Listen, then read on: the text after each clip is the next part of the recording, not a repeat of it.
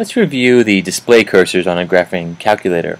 When you turn the graphing calculator on, you'll see this flashing solid rectangle. And that is the entry display. So the calculator is now ready for an entry. Whenever you hit second, this is to access all those little commands, in this case in blue, the little commands above each button. Right, you can see them here and here. You know you've hit second and you're in that mode if you see a flashing arrow right here. Likewise, if you're trying to access the alpha commands and you hit the alpha button, in this case my alpha commands, you can see them a little bit, they're a light green. You know you're accessing the alpha commands if you see this flashing A right there. And to get that flashing A, you just hit the alpha button. And you'll see other commands, other flashing icons as well.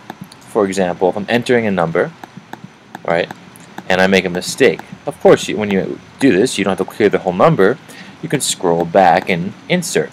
So the insert icon, if you hit second, in this case delete, that gives you the insert operation. You know you're about to insert a value if you see a flashing underscore right here. You see that flashing underline. And you might be using a second or alpha command while you're inserting something. So if you press second, here instead of an arrow like before, since you're inserting something, you're going to get an underlined arrow. If you hit the alpha, you get an underlined A.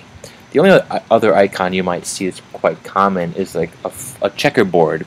So instead of the initial flashing rectangle, if you see a flashing checkerboard, that's the icon that is indicating your memory is full. So anyway, yeah, so those are the basic display icons. Hope that helps.